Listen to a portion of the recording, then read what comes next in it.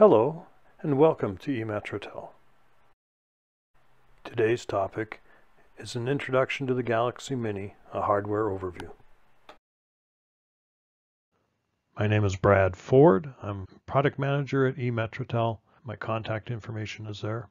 E-MetroTel has offered a range of unified communications and collaboration products for small, medium, and enterprise customers for over 10 years. We sell our product globally, but the company operations is primarily based in North America. I am actually based in Calgary, same location where I spent almost 15 years in the BCM and North Star product management team at Nortel Networks.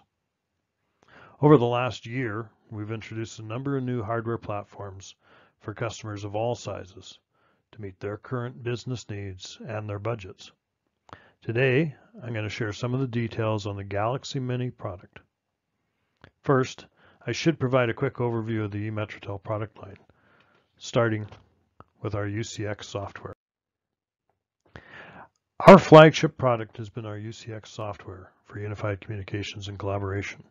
UCX software provides a feature-rich telephony engine for small, medium business customers as well as enterprise customers. Unlike other providers, our software is common across all platforms, including cloud, premise-based, and virtual machines for enterprise class deployments. One of the key aspects of our software has been our focus on economic customer migration from existing systems.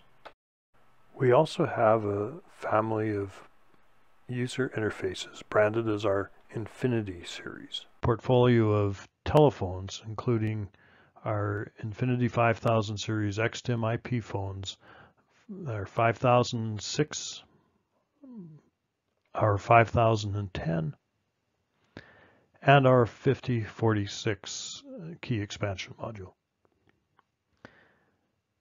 In addition, we also offer our Infinity One collaboration interface for soft phone, messaging, and video. Works on Windows, Macs, Linux, iOS, and Android. From a hardware perspective, we offer our Galaxy portfolio. The portfolio consists of Galaxy Expand chassis, an 11-slot platform, which provides broad flexibility for designing systems for large enterprise customers. We also have our Galaxy UCX 250, which is a call processing appliance designed for small to mid-size office and branch locations of up to 100 stations. We have our Galaxy Express, which is an economical 2-slot chassis to provide TDM interface support, or analog and digital interface support at all sites or branches with an enterprise network. And finally, there's the Galaxy Mini, an appliance-style platform designed to provide an optimized solution for the small end or less than 32 user market. So focusing specifically on the Galaxy Mini. Galaxy Mini is suited for any customer seeking small size on-premise system.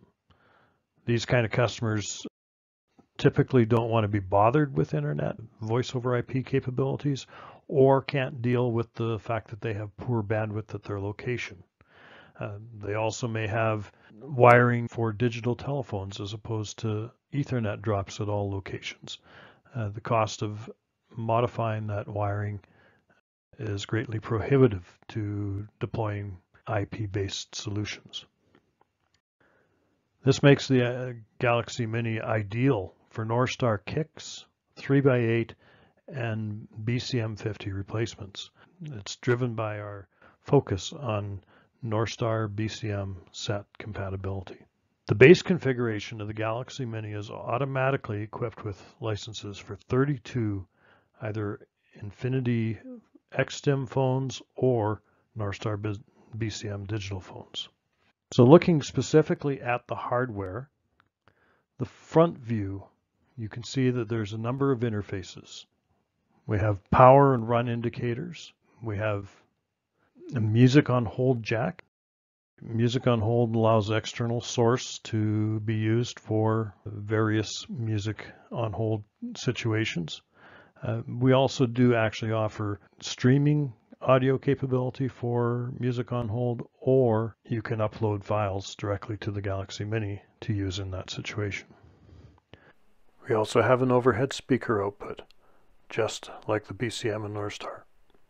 This allows you to page to a speaker jack that would be connected to an impedance matching transformer and on to an overhead speaker system.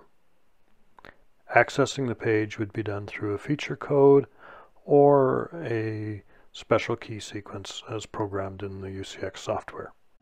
Okay. We also have a USB interface for backups. So backups can be generated from a Galaxy Mini or applied to a Galaxy Mini through this interface. We also have the ability to record backups directly to the Galaxy Mini storage. And then there's two Ethernet ports. Typically, we'll use the WAN interface for connecting to a customer LAN, enabling management or IP phones to be connected through that. The LAN port can sometimes be used in special scenarios where you may want to run your digital interface equipment on a dedicated LAN segment. And then finally, we have 8 RJ11 jacks that are equipped with either FXS or FXO modules. The FXS being for station side interfaces and the FXO for connecting to carrier analog trunks. Each Galaxy Mini can be equipped with up to 2 FXS or FXO modules. The modules themselves are either 4-port modules or a single-port module.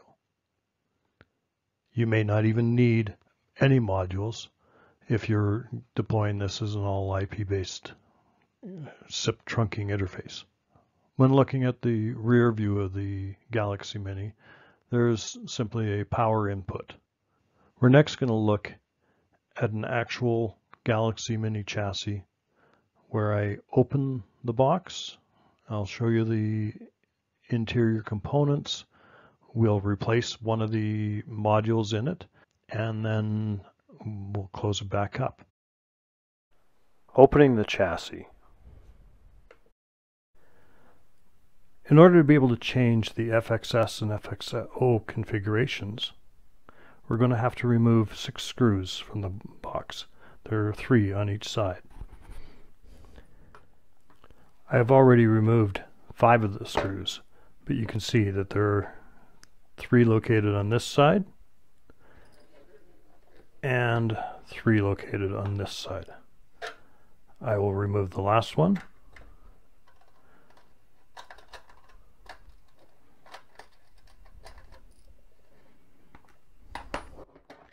Now, the box is ready to be opened, but it's really important to make sure that the RJ11 jacks here do not catch on the metal chassis.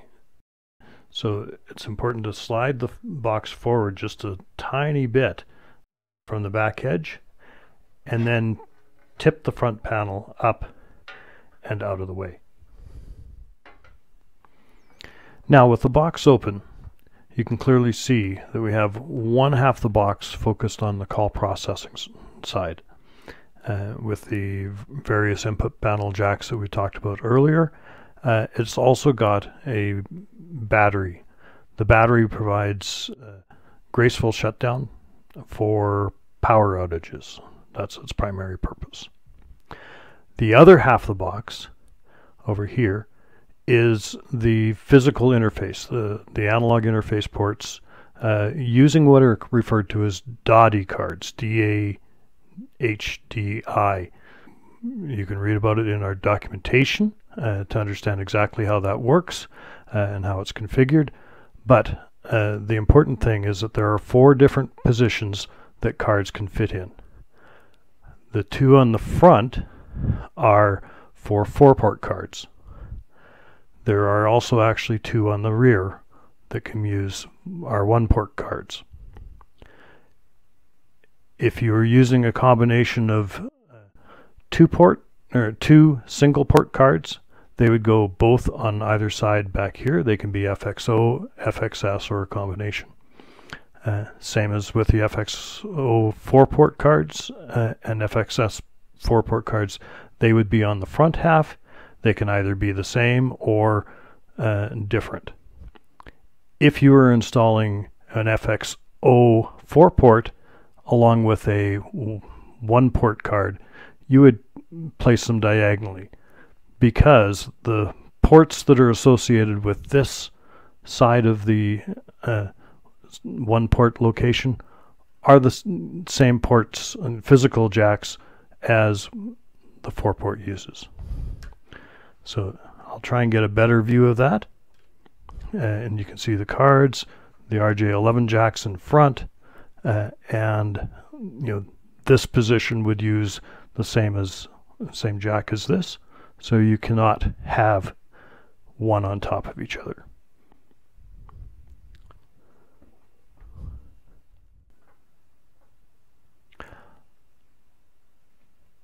I have removed the FXO and FXS card that was in the chassis before, and you can see that there's a single screw post for each of the 4 slots. To install it, you simply remove the screw,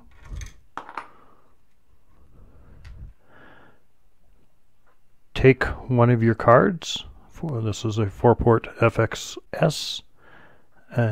Make sure you note the position of the small jack and the other set of pins and line them up appropriately with the similar grouping on the board. The long one and the short one for the 4-port. It's quite more dramatic on the 1-port card slots. You line it up, gently rock it into place, and insert the screw,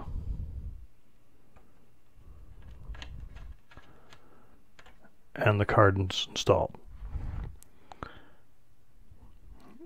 Not all slots have to be filled up. You could have just a 4-port FXS configuration if that's what your customer desires. The easiest way to replace the cover is to set the cover down on the table and notice the position of the 3 tongues on the back of the chassis. There are 2 corresponding ones on the bottom of the main part of the chassis as well. You line them up so you can visually see them lined up, and simply just tip the box together and it goes back into position. You make sure that it's firmly in place, the holes are aligned, and then you insert the screws.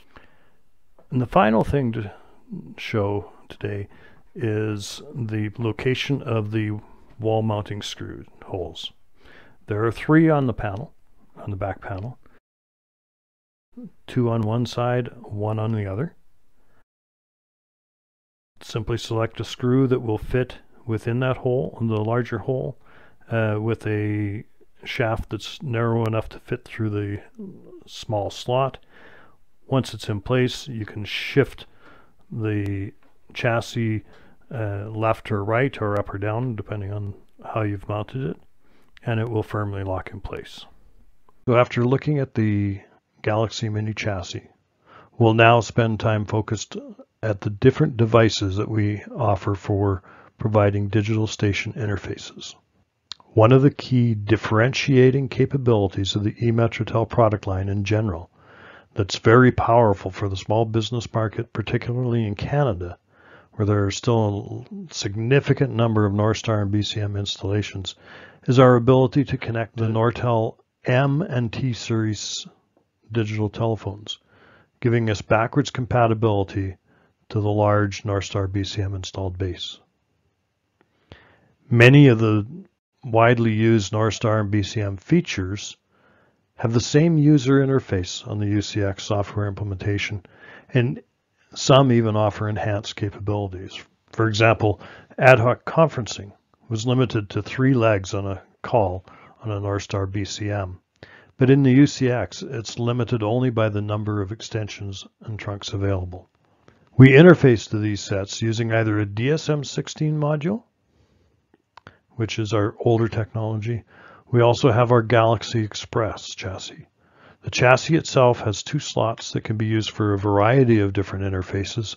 Here I'm showing it with 2 DSM-16P cards, P for pluggable, and that would provide a total of 32 stations if both are equipped that way. The Amphenol interfaces on both of these devices has the same pinout as provided on Northstar BCM interfaces. Because of that, you can simply pull the Amphenol connector off of a Northstar or BCM digital station interface and connect it into the DSM-16 module or the Galaxy Express DSM-16P. From a rear view of the DSM-16, you can see that there is a single Ethernet port for connecting back to the Galaxy Mini from a call processing perspective, and a 12-volt power supply jack. The Galaxy Express, each slot within the Galaxy Express has its own Ethernet interface, but they share a common 12-volt power supply. And finally, there's actually mounting holes on the bottom that are similar to the Galaxy Mini chassis that we just showed in the previous video. From a software perspective, as I mentioned earlier, the Galaxy Mini uses the same software used on all our other call processing platforms. That means that once you learn how to configure one platform, you know how to configure all of E-MetroTel's breadth of systems. Watch for another video from E-MetroTel on configuring some of the basic things like extensions, trunks, incoming and outgoing routes, ring groups, and shared call appearances. E-MetroTel's implementation of shared call appearances allows simple square configuration to be achieved between multiple sets. So, in conclusion, I think you'll find that the Galaxy Mini is the best tool available to address the small business market, particularly with respect to the still large installed base of Northstar BCMs. We hope to be able to partner with you in reaching that market. Thank you.